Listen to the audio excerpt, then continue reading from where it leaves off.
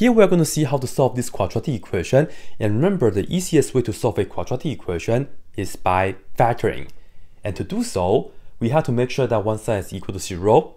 It is, so that's good. Is this factorable? It is actually. Let me show you. Let's do the tic-tac-toe method, and if you need help with this, I have more examples. You can check the video in the description for them. Alright, so to get 2x squared, we just need 2x times x. That's the only combination. And to get negative 9, well, we can use 1 times negative 9 or negative 1 times 9, or maybe even 3 times negative 3, right? Which one is correct? I will tell you, we need 3 and 3 here, but we need a positive 3x here. And this is going to be multiplied with that. So I need a negative here. 3 times negative 3 is negative 9. And we see that 2x times 3, that's 6x. And then negative 3 times x is negative 3x. Together, we do get 3x. So that's the correct combination.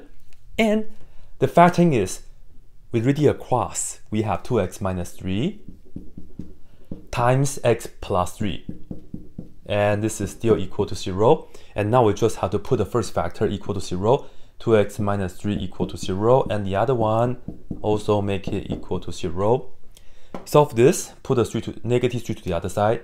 So 2x equals positive 3, divide 2 on both sides, x equals 3 over 2.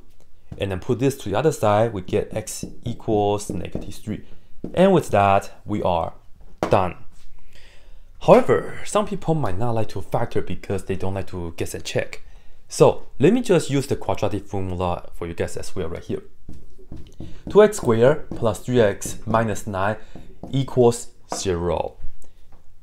The quadratic equation in the standard form, one side equal to 0. Then we can proceed. A is the coefficient of x squared, which is 2. B is the coefficient of x, which is 3. And C is the constant term, which is negative 9.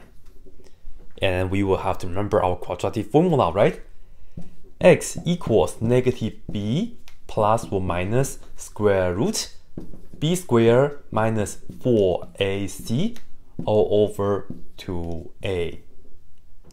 And by the way, I will also mention, here I wouldn't try to use the completing square method to solve this, because not only we have a coefficient besides 1, right? We have a 2 in front of the x squared, but also this is odd.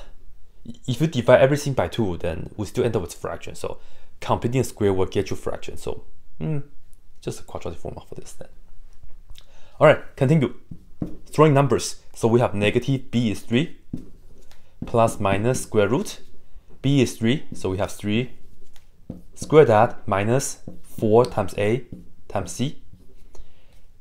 A is 2, and then c is negative 9. And all divided by 2 times a, which is 2 times 2. Okay, so this is negative 3 plus or minus. Okay, 3 squared, let's see, this is 9. And then 4 times 2 is 8. 8 times 9 is 72.